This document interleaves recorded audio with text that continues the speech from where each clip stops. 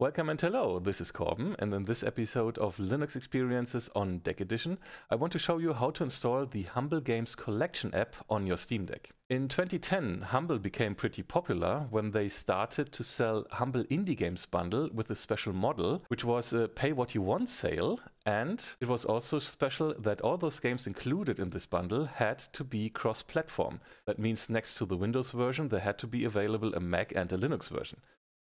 And surprisingly, the average price paid per user was the highest for the Linux user. In November 13, Humble opened their own store where developers were able to sell their games without the necessity to create their own store and use a widget on their homepage. And in October 2015, they introduced a subscription model called Humble Monthly, where a list of curated games was made available to subscribers, which transitioned over in 2019 to a Humble Choice subscription. In this choice subscription were more games included, but depending on the tier subscribers were paying, you were able to get something between 3 or 10 games. And with that choice bundle, they also gave access to their Humble Trove, which was a list of DRM-free games that all subscribers had access to. In January 2022, they made another transition back to a monthly-like subscription, so there's only one tier, and with one price you get access to all the games. They also introduced a Windows app for accessing the Trove. Unfortunately, with that, the access to the Mac and Linux games was not available anymore, and the app wasn't working on Linux at all before. But thanks to the GitHub user Gustash, there is now a Lutris script available, which makes it very easy to install the game. Nevertheless, there are some hoops you have to jump through, and while I was doing my tests on my Steam Deck, I had some issues that had to be solved, which when I reverted all the changes and did it again, were not occurring anymore. So later I will tell you some of the troubleshooting tips, and now we have a look how to install this on your Steam Deck. So at first we switch to the desktop mode on our Steam Deck because we have to install the Lutris app, which is only available to install on the desktop. So at first we install the Lutris app through the Discover App Store. We click on the Discover icon, place the cursor in the search field. With Steam and X we open the virtual keyboard and we search for Lutris, L-U-T-R-I-S, and click on the first entry here, Install. After finishing the installation, we can close Discover, and it will have installed Lutris in the menu under Games. And the first time setup will take a little bit as it's checking for runtime updates. And for a more pleasant view, I would suggest going to the Preferences and select a dark mode. And then we click on the plus icon here, go to the search icon, place the cursor in the search field, open the virtual keyboard again, and search for Humble. At the moment, only one entry will come up, which is the Humble Games Collection app, and we click on Install.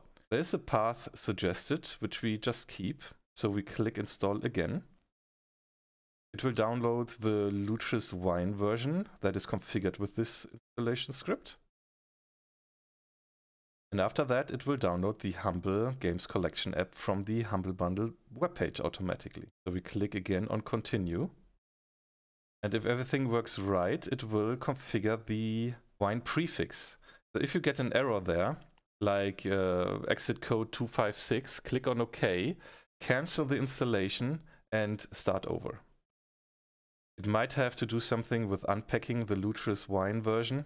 So very important here is now, after allowing access from your browser, you should open the link with the Humble Games Collection login app. I had this issue before where it was not connected. It should work out of the box, but we will see if it does here or not. So we can click on Launch. And you should now be able to click on Sign In to your Humble account. So if I click here and nothing happens, it might open for you automatically. If it doesn't, like it does here for me, I open the console and here I need a command that is systemctl --user restart xdg-desktop-portal. You enter this command over the virtual keyboard. Press Enter once, go back to the Humble app and click on Sign In again. And now you can click on Sign In to your Humble account and it will open the default web browser. Here we click on Allow Access.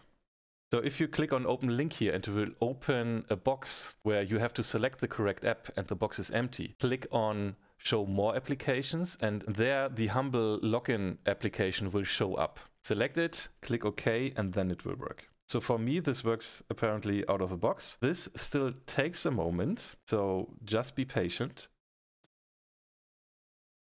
But then you are logged in. Once this is started, close it again and make sure that you can start it from Lutris again. Oh no. So once this is logged in, immediately go to the settings sign and uncheck keep running app when window is closed. And also uncheck the automatic launch at startup, but that's not an issue here. The main thing is keep running app when window is closed. This should be unchecked. So let's make sure this starts again. We close the app and start this again. And it is working. Another issue here is that you cannot really grab the slider for scrolling down. If that's happening, maximize the window, and then you can grab the slider and scroll down. Otherwise, I wasn't able to grab it. It will always go to the resize cursor. Here we can go to Browse, for example, and then instead of all, which will also show all the Trove games, we can go to the Humble Games collection and select only this. And here, for example, we can select a game like Void Bastards. And now the next issue is when we install this game, so we click on download, it will give us a warning message that claims PowerShell Core isn't installed, but we can click on OK, and then this window will pop up. You can leave it in the background, and I would suggest to unselect Create Desktop Shortcut and Start menu, and then download. Another window will pop up again. You can ignore it for now, and it will download the game in the background. So here we can just close those windows. It's shown here with these wine icons. We can select them and close them. It doesn't matter. It will still show us here the progress bar. And once it is installed, we can hit play. And the game will just start and work. I haven't tested all the games, but some of them. And so far there were no issues. Game controls are working. And the games are just working. So I will quit this game again. Close the app. And we want, of course, to be able to start this from the gaming mode of the Steam Deck. So we right click on this and click here, Create Steam Shortcut. You can also do that by selecting this and click on the arrow icon here. Here is also Create Steam Shortcut. This won't show up until you restart Steam clients. So we are going now to gaming mode, because installing games through the gaming mode is a little bit different. In gaming mode, we open the menu, go to Library and go to Non-Steam. Here we have the Humble Games collection, which we start.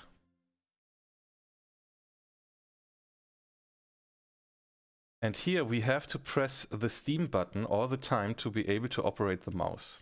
And again here it will be tricky to reach the slider for scrolling down. Again, the solution is to maximize the window. We'll have a little white bar next to it, but nevertheless we are now able to grab this and scroll. Let's install another game, for example Forager. So as before, when we click here on download, it will open the PowerShell, but in this case it will open it in full screen. So here we have to open the virtual keyboard again by holding Steam and the X key and enter exit.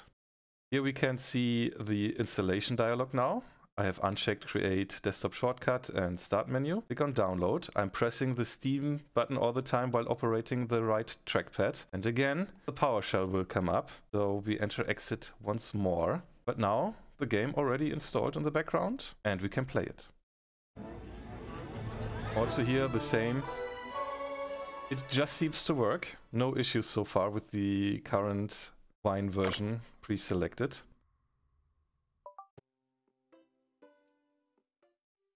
But also this game is just working. If the game is defaulting to keyboard input, again just press the Steam button while operating the mouse, go to Options and select Controller here instead of keyboard and mouse, and then you can operate it with controller. Maybe the initial detection is wrong, but after that It works with controller as well. So yeah, this is a little bit tricky and there are some issues. So for example, if you have selected Firefox as your default browser, but it's still opening Chrome, which was happening for me, for example, that was caused because I have my Steam Deck from the first batch. And back then I was adding Chrome to the non-Steam apps. And if that is happening to you as well, uninstall Chrome from the Discover store and also remove the connection here in the non-Steam games. As long as the connection is here, it might still open Chrome because it's not properly uninstalled. So even there are some hoops you have to jump through. You can install the Humble Games Collection app on your Steam Deck and the games do work. And I'm looking forward to be able to play Signalis at the end of this month, as I have tried that game already on the last Steam Next Fest and I'm interested in that game. And that was my motivation to see if the Humble Games Collection app is running on the Steam Deck. It does. It is a little bit tricky, but in the end, the games do work, and that's the main thing. I hope you enjoyed this video. Thanks for your time. Thanks for watching. See you on the next one. Have a good one, and bye-bye.